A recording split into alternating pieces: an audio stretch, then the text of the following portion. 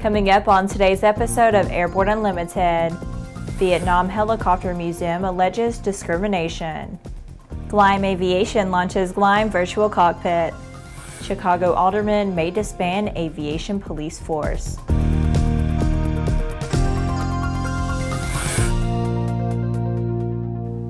Hello, I'm Laura Hudson. It's April 25th and this is Airborne Unlimited. A claim of discrimination has been filed against Contra Costa County, California by the Vietnam Helicopter Museum, which alleges that the county has discriminated by repeatedly blocking attempts to lease a hangar at Buchanan Field. Pacific States Aviation, the Conco Companies, and the museum first attempted to rent a 39,000 square foot hangar in December. The museum ranked third in the process. They filed an informal complaint with the FAA in January when the county refused a 2015 request by the former hangar tenant to transfer ownership of the hangar and assign the lease to the museum. They claimed the county continued its discrimination by rejecting another bid by the hangar made by the VHM in May and soliciting other bids. Conco Companies was eventually selected.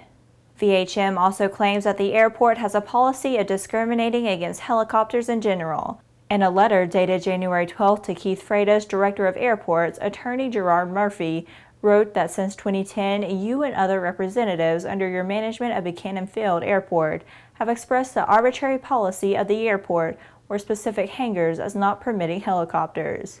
The airport contends that it has treated the Vietnam Helicopter Museum fairly and has acted in accordance with federal regulations. Gleim Aviation has released the Gleim Virtual Cockpit. The all-in-one simulator platform, when used in conjunction with the Gleim X-Plane flight training course, offers a home simulator platform with a fully interactive training program. Gleim Aviation's Paul Duty said, quote, "The Gleim Virtual Cockpit is a chance for pilots to practice and improve proficiency, and that's what pilots want most." The design includes an articulating tray table that is designed to easily attach peripherals such as yokes, flight sticks, racing wheels, and accessories with pre-drilled mounting holes, a removable center tray that can securely hold a joystick, a side tray designed to hold a throttle quadrant, trim wheel, mouse, or other accessories, an articulating foot or pedal tray. The unit is compatible with a variety of peripherals. The monitor mounts can hold 3 screens up to 32 inches and uses universal adapter brackets. The Gleim Virtual Cockpit sells for $549.95, which completes the home simulator training experience when used with Gleim X-Plane flight training course. The interactive course fully integrates flight lessons from the Gleim private pilot syllabus with an ultra-realistic X-Plane 10 simulator. After the break, the United Airlines scandal continues to make waves. The Bristol Light Sport aircraft is what you are looking for.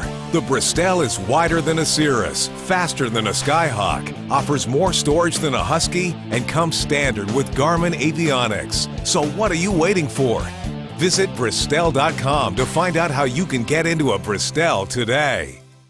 Redbird is quickly becoming the industry standard for flight training. Since Redbird introduced its revolutionary FMX in 2007, colleges, universities, and flight training operations around the world have integrated Redbird products into their curriculum. It's time to discover what Redbird can do for you. Join the migration.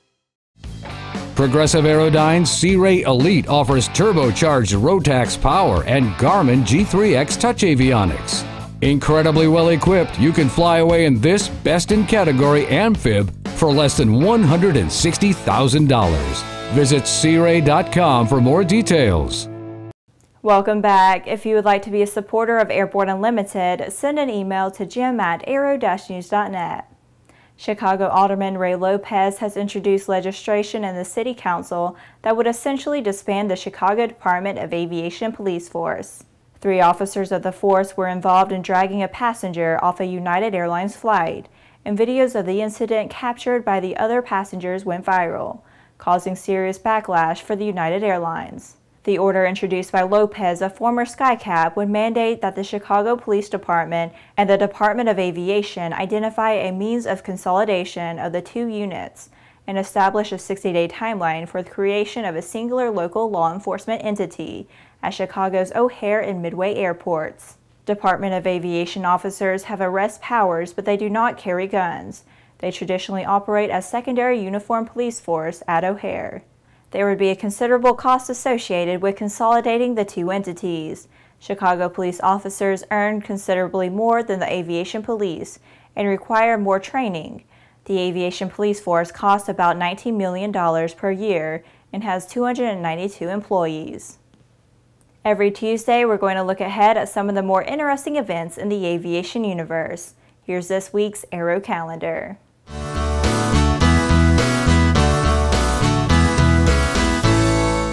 A vital part of the sport aviation world, let's look at a few of the upcoming events from the soaring world.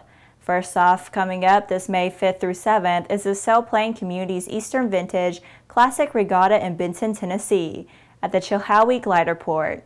There will be tows and other flight operations provided by Chilhowie Soaring Association, Inc. The 2017 Sports Class Nationals are coming up May 20 through 28th in Reidsville, Pennsylvania. This is a 9-day contest with Monday, May 29th designated as a reserve day to be used only if necessary. This is a no-water contest. Either a glider-mounted ELT or GPS tracking device is required. FLARM is recommended but not required. This year's Western Vintage Classic Regatta takes place on May 26 through 29th in Tehachapi, California, at the Mountain Valley Airport. Tows and flight operations as well as camping facility are being provided by Skylark North. After these messages, the H-145 gets more power. There's a difference between charting a steady course and pushing for the ceiling. And for nearly a century, Hartzell Propeller has been defining that difference. It's in our passion for engineering and research and our dedication to testing the limits of performance. We are built on honor. We are Hartzell Propeller. The dream is real, a truly affordable personal jet aircraft. The Subsonics Personal Jet Kit is priced at only $42,000. Kit plus engine is still under $100K. Add instruments, upholstery, and paint and you're flying. It's time to put your money where your bucket list is. Learn more at sonicsaircraft.com.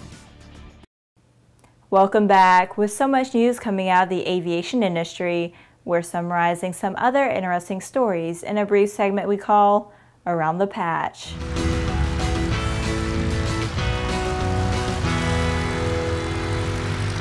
Airbus has extended the flight envelope of the H-145 by enhancing the helicopter's one engine and operative capabilities.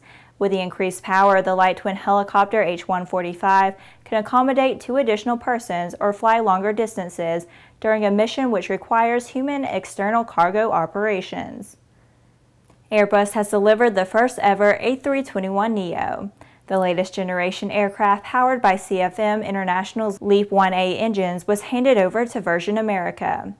After Virgin America having been the first customer signing for the A320neo back in December 2010, we are today delighted to deliver the first A321neo to them, said Fabrice Bregy, Airbus COO and President Commercial Aircraft. A travel ban on certain countries and tighter security measures proposed by President Donald Trump have lowered demand to travel from Mideast to the U.S., according to Emirates. That's why the carrier has slashed flights to the United States by 20%. The FAA will hold 3 public workshops in late April on proposed airspace improvements over Las Vegas.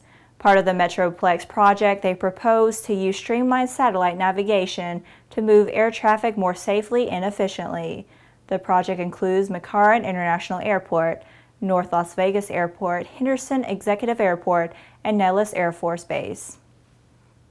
Jeppesen recently agreed to a 5-year digital service agreement with Tunisair, the national carrier of Tunisia. Jeppesen will provide Tunisair with Flight Deck Pro electronic flight bag on iPad, tailored charting services, and Ops data aircraft performance management tools.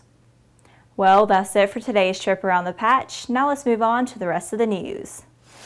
It's getting ugly out in the airline biz. A scuffle erupted at Kansas City International Airport between a passenger and an off-duty American Airlines pilot who had been on the same flight on April 12th. Court documents say that 49-year-old Edward Foster of Kansas City, Missouri, got into an altercation with the unidentified pilot. The video shows Foster shoving the pilot twice. The incident reportedly began on the airplane when Foster said that the pilot was taking up too much room on the aisle and being disrespectful. The pilot was a passenger on the aircraft. Once in the terminal, Foster reportedly tried to take a picture of the pilot's badge. The pilot raised his hands to get the phone out of his face. That's when Foster allegedly shoved him. Foster also allegedly followed the pilot out to the pickup area to get a picture of the vehicle's license plate.